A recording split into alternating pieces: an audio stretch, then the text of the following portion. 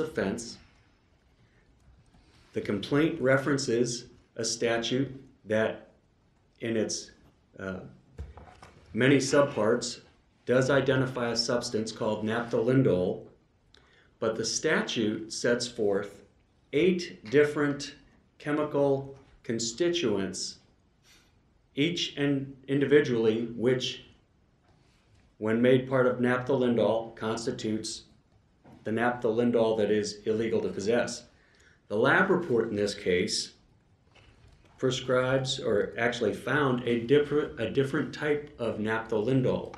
The key being, in each of the lab report subparts, there's a chemical in there called fluoropentyl. And if you compare the lab report to the statute, they don't match up. Counsel, is any of that in the record? It is.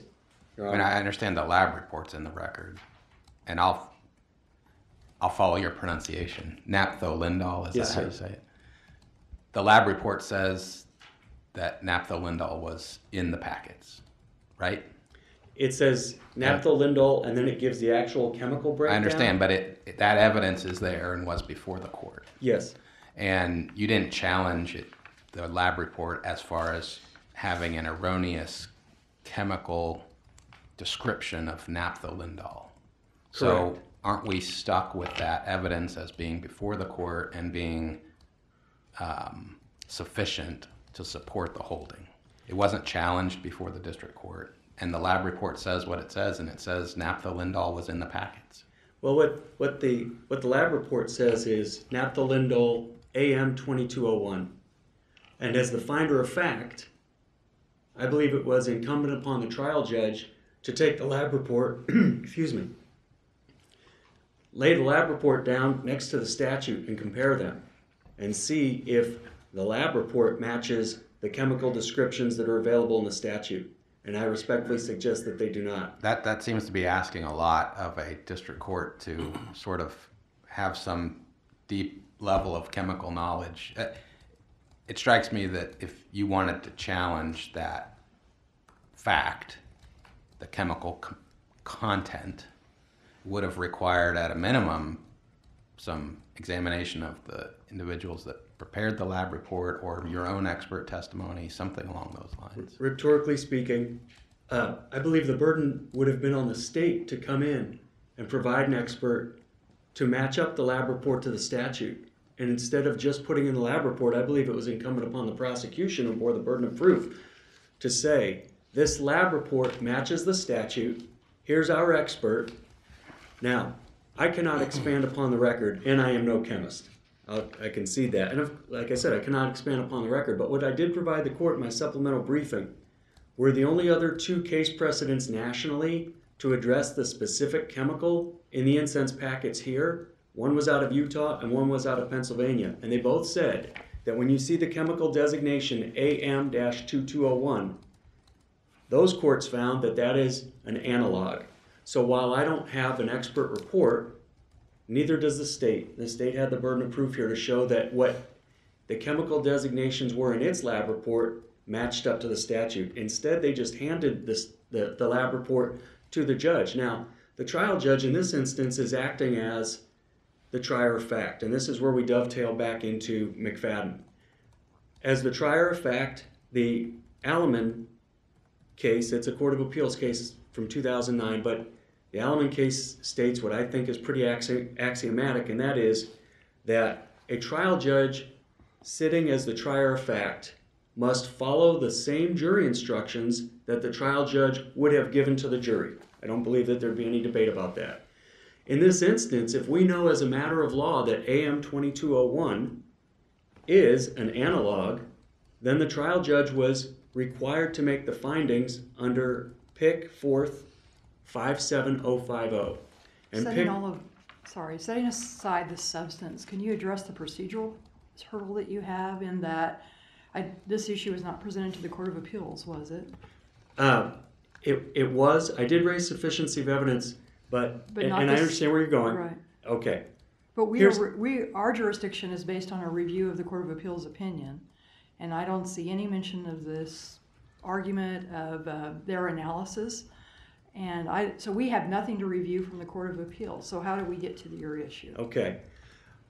We start with what I raised in the Court of Appeals, which is that this is a controlled substance analog and McFadden applies. That has never changed. I briefed it. The Court of Appeals addressed it. They found that McFadden shouldn't apply. In my petition for review, I raised the same issue. There's some case law that I have.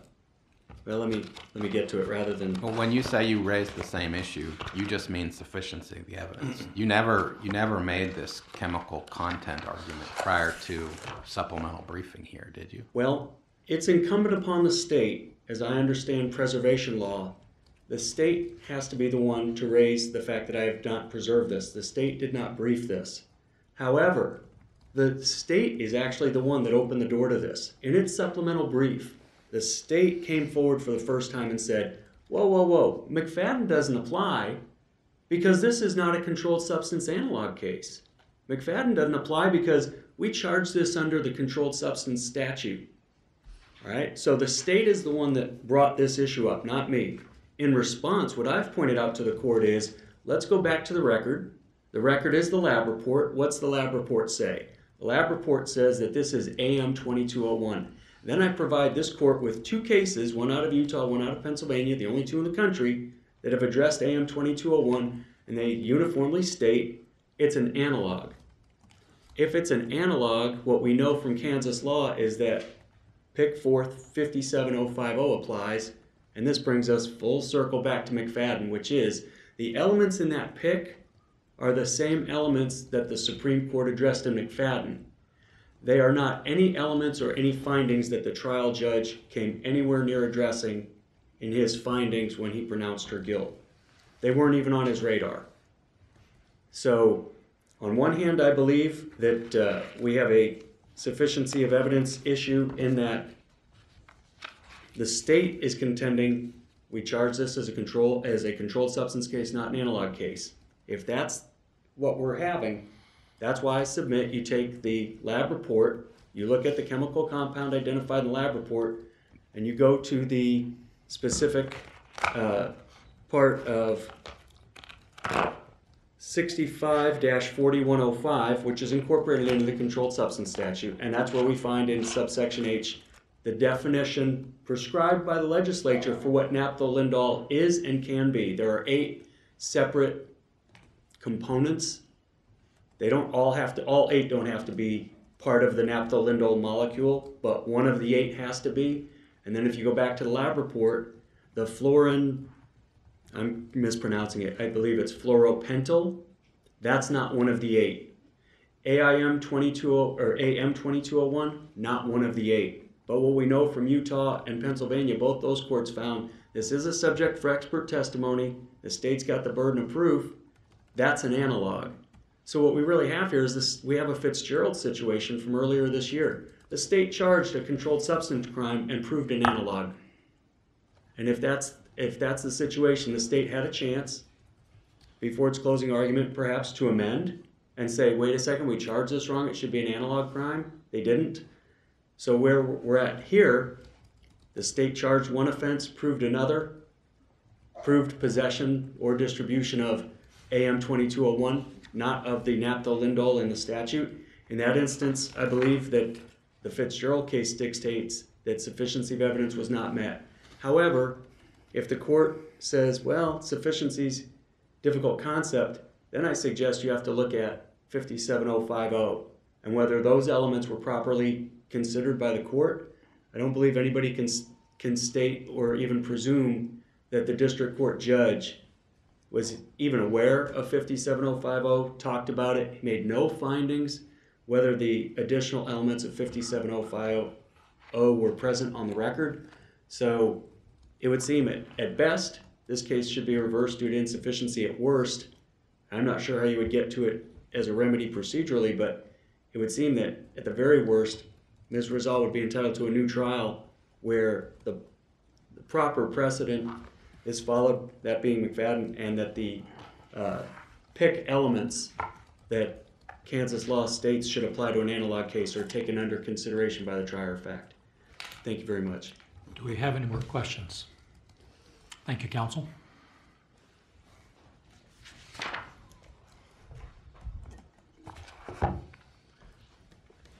Mr. Chief Justice, and may it please the court, I'm Jacob Gonteski. I represent the plaintiff, the appellee in this case, the state of Kansas. I'm here today arguing that this case was properly charged, she was convicted on sufficient evidence, and McFadden does not apply to this case because Ms. Rizal simply was not convicted of possessing with intent to distribute an analog. She was convicted of possessing a listed controlled substance in Kansas. All the primary evidence from this case demonstrates as much. When you go back through the record, you'll find every piece of evidence in this case mentioned the controlled substance that she was convicted of. The amended complaint charged Ms. Rizal with possessing a naphthol. It stated she possessed this controlled substance, in quotes, within 1,000 feet of a school. That's from the amended complaint. In the stipulation, the parties agreed that the packets contained cannabinoids and pointed to the lab report. In the lab report, the substances were defined as AM2201, a naphtholindole. In the verdict, when the district court convicted Ms. Rizal, the verdict was that she possessed a naphtholindole and that she possessed this controlled substance within 1,000 feet of a school. The journal entry references possession of K2 and cites to the statute 65-4105 H2, which is the subsection in 2011, the statute that would apply to Ms. Rizal. That's the subsection for naphtholindoles.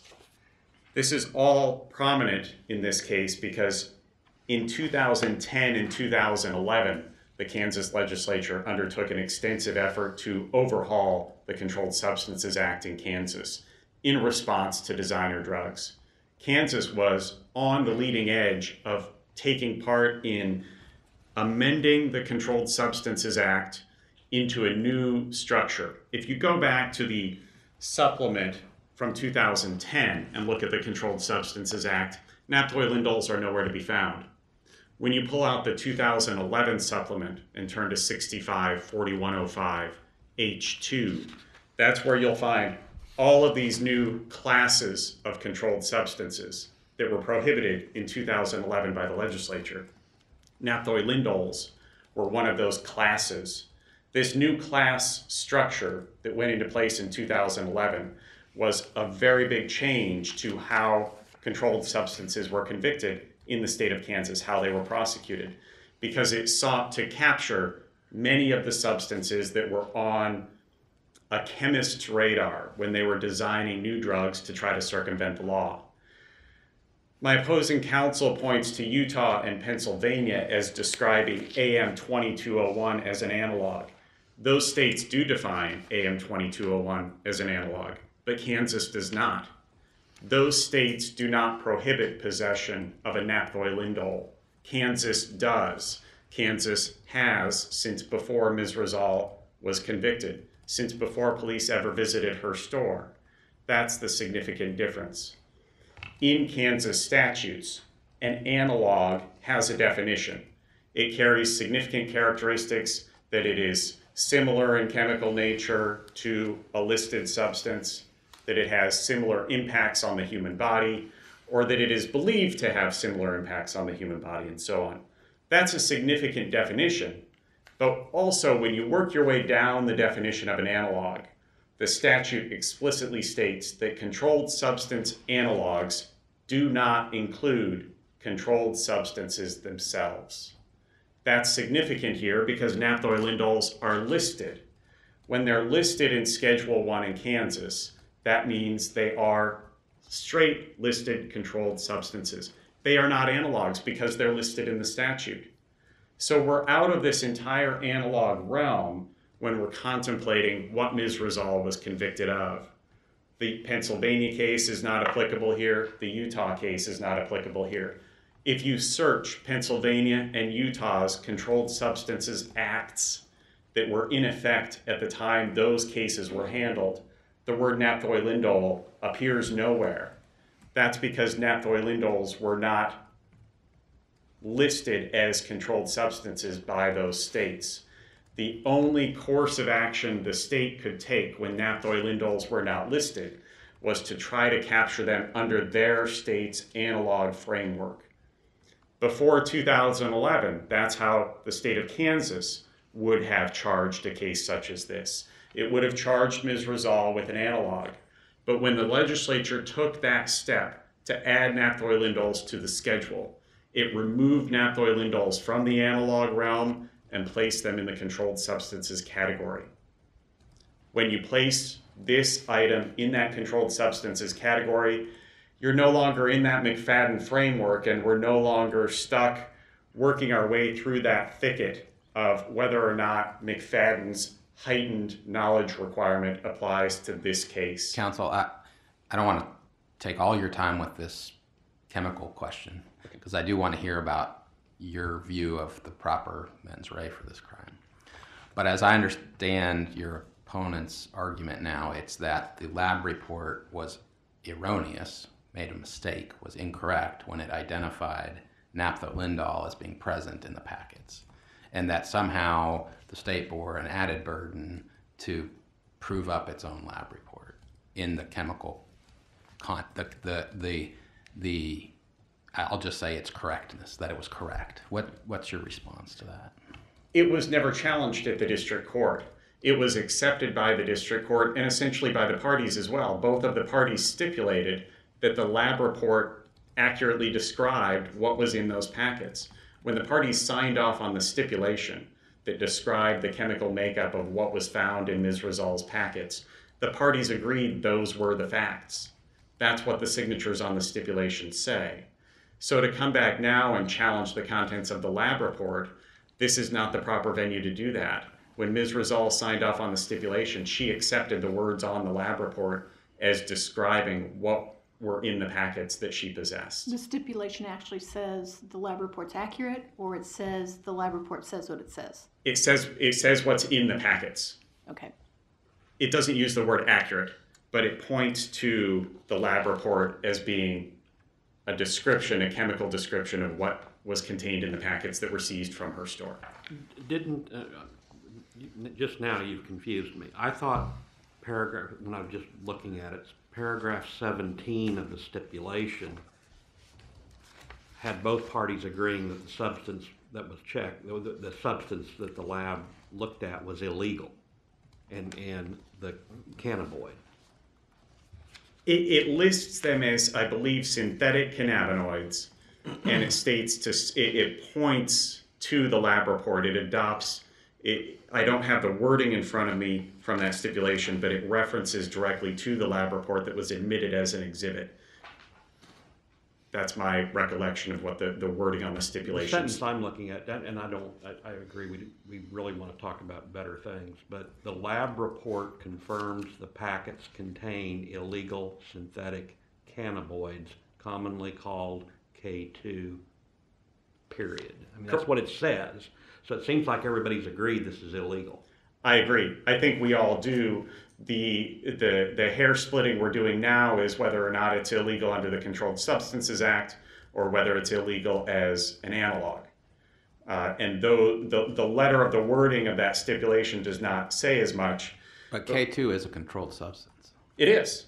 It absolutely is. And the stipulation says it was K2. Correct. Okay. As does the journal entry, as do numerous other sources within this case. When you look through the complaint, the stipulation, the lab report, the verdict, the journal entry, and the Court of Appeals, nowhere will you find Ms. Rizal as being described as having been convicted of possessing an analog. All of those sources point to her possessing a controlled substance. The state did not raise this issue of it not being an analog until we arrived here because it wasn't argued anywhere below that this was an analog. That's why the state responded with the argument that McFadden doesn't apply, because all of the primary evidence in this case points to this being a controlled substance. So, can you move to the knowledge requirement? We can, and I want to, because when we were here back in May, you and I had a conversation about that knowledge requirement in a controlled substances case, and I do want to revisit that because in the time that I've had since our original oral argument here, I have a correction to make to statements that I made previously in May. Previously in May, I had responded to questions about what level of knowledge or intent was required under the Controlled Substances Act in Kansas. And I do not believe it would be just for me to argue that the Controlled Substances Act imposes strict liability. I don't believe as though that's the case. And the reason for that is revisiting both the statute itself and the definition of possession. But I also was able to find one case from this court, although it does not directly interpret the Kansas Controlled Substances Act, it was interpreting a municipal statute that was largely identical to the Kansas Controlled Substances Act. The case was City of Overland Park versus McBride, found in volume 253 of the Kansas Reporters, page 774. It's a 1993 case that was interpreting the municipal code in the City of Overland Park. And one argument there was made that that Controlled Substances Act imposed strict liability. This court found it did not further describe it as being a specific intent or what level of intent applies, but this court did find that the Controlled Substances Act in that case was a general intent crime. And it described knowledge as being the requirement that had to be satisfied by the state. The reason I revisit that is when I look at the Controlled Substances Act in Kansas, it's silent on mens rea. We talked about that last time. It states nothing as to the intent level required, intent or knowledge or reckless. We have the other statutes, the other body of law in Kansas that says when a criminal statute is silent as to mens rea, one still applies unless the statute explicitly dispenses with it. This statute, I've already conceded, does not explicitly state that no mens rea applies. So here we do have either reckless, knowledgeable, or intentional conduct that's going to apply. When we work our way into the definition of possession, possession requires some level of knowing conduct. My argument here today is that level of conduct being knowing applies to the act, the conduct of possession itself. When we go back to the Controlled Substances Act, it has no mens rea within it, and so... So you have to know that you possess the object, but you don't have to know the content of the object. Correct. So someone gives me a plate of brownies, I knowingly possess those brownies without having any knowledge that they are marijuana brownies, and I've now violated, or I'm at least knowingly in possession. You're knowingly in possession of them, but what I would argue is under the Controlled Substances Act, the state still must prove one of the three levels of intent that's required of the crime itself. The knowing conduct is the possession. It's within the definition of possession. Knowing applies to the possession. But whether or not it's a controlled substance, I believe the state is still tasked with proving you were either reckless or knowledgeable or intentionally possessing a controlled substance. I can't get away from that. The nature of it. The nature of it, precisely. And where does that come from? That comes from the fact that the statute is silent on mens rea, but there's other statutes that say when the statute is silent, the state still must prove a mental culpability. Yeah, but it also says that if it's limited to one element, it's not necessarily applicable to all elements. True, So and that's why I do not extend the knowledge requirement to all of the elements. why would you extend it at all? Why would I? Are you still extending it from the possession to the nature of what's possessed? I'm only extending that other statute that says a criminal statute that's silent on mens rea still must carry one, and the state can satisfy it by proving either reckless, knowing, or intentional conduct. How does, So- I still think you're doing an extra step. But I'm also arguing against what I was talking to you about last time you were here. I think we both are. All of the case law that we have that says that you can use someone's guilty knowledge, and which implies that it has some relevance to proving the crime. But we'll return to that subject. I think my colleague has a question for you. how does KSA 215202F fit into this? And that's the provision that says if the definition of a crime prescribes a culpable mental state that is sufficient for the commission of the crime, without distinguishing among the material elements thereof, such provision shall apply to all material elements of the crime unless a contrary purpose plainly appears. Where I would get there is that the statute is silent as to mens rea, but within the definition of just the word possession, elsewhere in the statute in 5111, possession is defined, and also it's defined within the Controlled Substances Act the same way. It's defined as conduct that's knowing. So that knowing, and that's the argument that I was offering in response to Justice Stiegel, the knowing conduct, that mental culpability requirement, does only apply to the act or the conduct of possession. Under that statute, under other statutes, if there's a culpability requirement that's expressly attached to one element, it only attaches to that one, and it need not be attached to the others. Is that what F says? I mean, That's I'm what, having trouble, because it says if it prescribes a mental state sufficient for the commission of the crime without distinguishing among the elements, the provisions apply to all material elements. and that would be in the circumstance where the mental state requirement does not distinguish between any of the elements, but here it does. So you're saying that it must be, okay.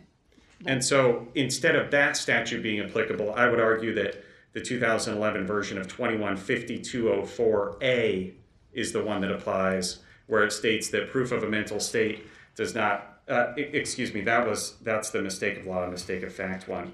5202G from 2011, when the definition of a crime applies a mental state to one element, it does not apply to the other elements. The other elements need not have any mens rea requirement. So, just cutting to the chase, I'm confused as to what your position is the state had to prove with respect to Ms. Rizal's knowledge about the content of the packets. My argument today is that what the state was tasked with proving was that her conduct of possession of those packets, of any of the material, had to be knowing. Right. Which meant she had to knowingly exert control over the packets. Correct. Without knowing what was in the packets. Correct. But that her conduct on the larger scale of it being a controlled substance had to be her awareness of the nature of it. her awareness of the nature of the conduct Precise. precisely had to either be reckless, knowing, or intentional. Isn't that McFadden? I'm confused. You've been just saying McFadden doesn't apply all along. And McFadden doesn't apply, and McFadden doesn't allow for reckless possession. McFadden requires a knowledge level that's higher than reckless. It requires either an awareness of the identity of the substance. Okay, I understand. Or You're saying Or that it's inclusion on the schedule. the state may have this additional ability to prove up the crime based on recklessness. Precisely. But let me draw your attention to the, let's see, I think it's 5701A, the generic definition of knowingly or knowledge. And that statute talks about a person acting knowingly with respect to the nature of the person's conduct when they're aware, so it talks about awareness, aware of the nature of the conduct. So what does that phrase "nature of" mean? In this case, that means the nature of the conduct was possessing those packets. Well, but just generically, isn't there a difference between being aware of your conduct and being aware of the nature of your conduct? In other words, couldn't I do something with awareness of what I was doing, but be blissfully unaware of the nature of the conduct? I mean, this is how human misunderstandings occur all the time. I do something that I'm unaware is offensive. I know I do it, but I'm unaware of the nature of the conduct. Of how it's being received by somebody else. And isn't that an important element of the definition of knowing in Kansas law? To the extent that it's an important element of the definition of knowing, what we risk in imputing too much into that nature of the conduct descriptor is we risk wading into permitting a mistake of law or a mistake of fact. Well, to me, this is a mistake of fact. Arguably, at least, it could be a mistake of fact provision. Right. It could be saying, and I want to apply this directly to the possession definition. I mean, Understood. the statute says possession must be knowing. Right. And this appears to me to at least create the possibility that the legislature intended to preclude mistakes of fact. from the definition of knowingly possess. And I agree the legislature did, especially when we're in the context of a general intent crime such as this one, where the legislature has explicitly precluded the application of a mistake of law or mistake of fact defense as being available to a general intent crime such as possession of drugs. If we are to require that heightened knowledge level in a case such as this, then we're tasking the state with proving that the defendant knew what the substance was. But on the same hand, that defendant is precluded from presenting a defense saying, I didn't know what the substance was. The defendant cannot present a mistake of fact or a mistake of law defense for this general intent crime, yet the state is tasked with proving the knowledge. And the two conflict. And we would end up with a set of jury instructions that would just endlessly confound a jury. Why can't the defendant present a mistake of fact defense? Because it's barred statutorily in Kansas for general intent crimes. Well, walk through that a bit for me. I mean, is you just are taking that as a blanket bar, and then you're just saying, well, this is a general intent crime, so therefore... I'm not taking the Controlled Substances Act as a general intent crime. I'm taking that from case law from this court, that it's a general intent crime. And I'm taking the bar on mistake of fact and mistake of law defenses from the Kansas statutes. That's where it's found. There are exceptions as to when mistake of law or mistake of fact can still be asserted, such as when somebody relies upon an official interpretation of a law or a repealed act or a overturned case law or something to that effect. There's been lots of confusion between case law use of the phrase general intent and statutory use of the phrase general intent. And I'm not sure you can just cross-apply them that easily. We've actually said that the general intent may not mean what it once did under the recodified criminal code. No, go ahead. You can answer that question. You have stated that, absolutely. I don't know what we're left with doing then when we're encountered with a circumstance where a statute is described by this, a crime is defined by this court as general intent, and yet there remain statutory provisions on the books that bar certain defenses to general intent crimes. It's a mess. We could all agree there. Yeah, well, how do you defend against if the mens rea for knowing what is in the packet is reckless? That's what you're saying. How do you defend against that if you can't state, I wasn't reckless, I didn't know what was in there? How do you defend against it? In Justice Stiegel's example of the brownies, the argument the state might try to make in that being reckless conduct is if we were to establish that Justice Stiegel knew the individual who gave him the brownies, knew their history, knew if they had any drug involvement and so on. So that's where the state could attempt to establish reckless conduct in that circumstance. And he would need to defend against that, presumably by making the opposite arguments, making, I did not know his involvement with drug sales or with drug possession or his baking habits and so on. Why can't that same defense be offered here? I didn't know that this contained the active ingredient. I had no idea that it did. Why can't that be? It could be, but it also in the same. If it's reckless, then I'm not being reckless. I didn't understand this. And I understand how that would be the defense that would be applicable, but at the same time, it seems to run headfirst into the bar on mistake of fact or mistake of law defenses, because the problem that we're getting at is that this is a prohibited substance. That's a legal description, that's a law. And to say, I'm ignorant as to the law that this was prohibited or that substance was in there. I don't understand the quandary here. We run into that quandary. We have, as I put in my supplemental brief, we run into this Mobius strip of a never-ending loop. You would argue, I mean, you would agree, though, that if we just look at the next to last paragraph of the Court of Appeals opinion where they lay out the facts, and this is why the act was knowing, for the purposes of this case, you don't care what the standard is because you think you meet it no matter what burden we put on you, right?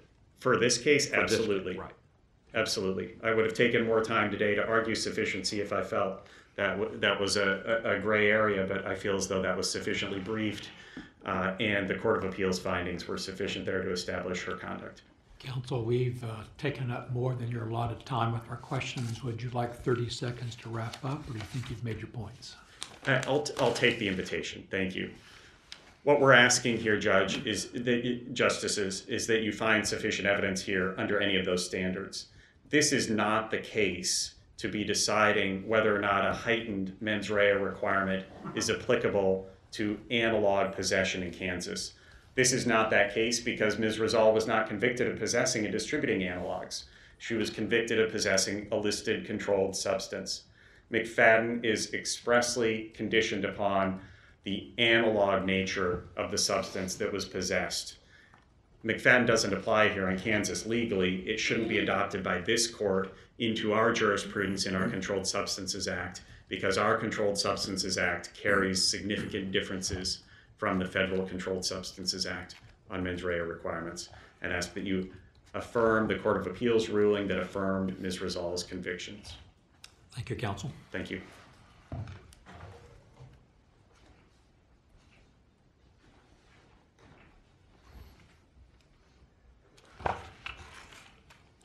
May it please the court. Justice Stegall, if I can return to something you said at the outset before we turn to mens rea, I'm very concerned about something that came up. I'm not arguing that the lab report was mistaken at all. This is not a situation where naphtholindol is in a list and it's an isolated word. If you go and look at 6540-105H2, naphtholindol is actually a defined controlled substance. It says any compound containing a 3,1 naphtholindol structure with substitution at the nitrogen and atom of the indole ring by and then it lists out 8 things: alkyl, haloalkyl, alkenyl. I can't even pronounce these, but they're there. And the point being, the lab report does use the word naphtholindol, but it's a different naphtholindol. If you look at the lab report, it's not the one listed in the statute. The one in the lab report is, it says on all of these, confirmed 1-5-fluoropentyl-3-1 naphtholindol AN2201. That is not in 6540-105. The state has proven an analog under a statute that doesn't prohibit against it. That's why there is insufficient evidence here. If the state wanted to convince the trier of fact or the Court of Appeals or this court that what is in the lab report, the naphtholindol defined in the lab report, broke Kansas law, the state needed an expert. Ms. Rizal didn't need an expert. That's not a burden-shifting affirmative defense. If you charge somebody with breaking a drug statute, you've got to prove that the drug they possessed or distributed was in the statute. This is different than just saying green leafy substance marijuana. Our statute... But counsel, isn't the trial court limited to the stipulation that the parties entered into and submitted? And the stipulation, paragraph 17, both parties stipulated it was a controlled substance and was illegal. If I may, what the parties stipulated to was that this was a synthetic cannabinoid listed in the lab report, and it's an illegal cannabinoid. But you still have to take the lab report, which was attached to the stipulation. I mean, this isn't something that I've just called out of a bunch of police reports. This was actually attached to the stipulation. This is the evidence. And you have to look at this lab report, and you have to look at this statute and see if the illegal cannabinoid here is what's actually prescribed illegally by the statute, and they're not. They're two different things. So if we go to the Fitzgerald case, the state charged a controlled substance offense, but they proved an analog offense.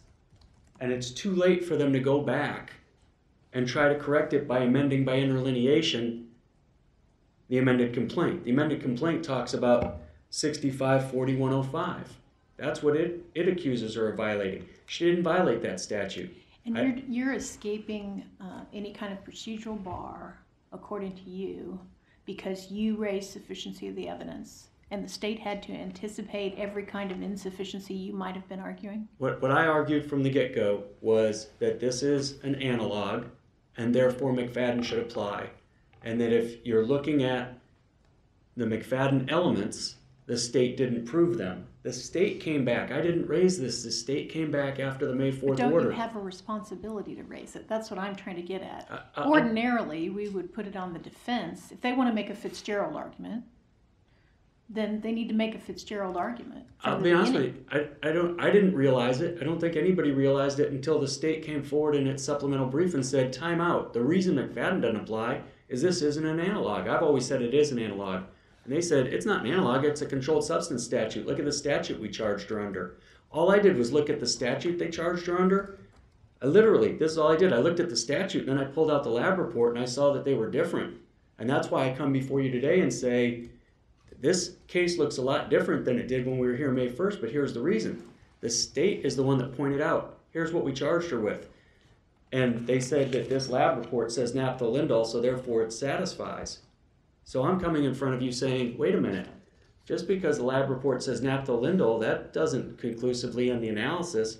And the reason being is because naphthalindol is a specifically defined chemical compound in the statute. The lab report doesn't have it. So I knew that there was going to be a discussion about preservation today, but I'm not the one who brought the issue up. The state brought it up. Trying to keep the conviction, the state pointed out it used the wrong statute to convict her. And Fitzgerald came down after we were here, May 1st. I believe Fitzgerald came down in August, I think middle of August. But its holding would be aptly applied here under Griffith v. Kentucky. This case is still on direct appeal as I stand here today. And so that's where I think we are. I've probably used up my rebuttal time, but it was very important to me to point out, I'm not arguing that the lab report's mistaken. I'm arguing that the lab report proves she was charged under the wrong statute. Thank you, counsel. We thank you both for your arguments this morning. Court will take this matter under advisement.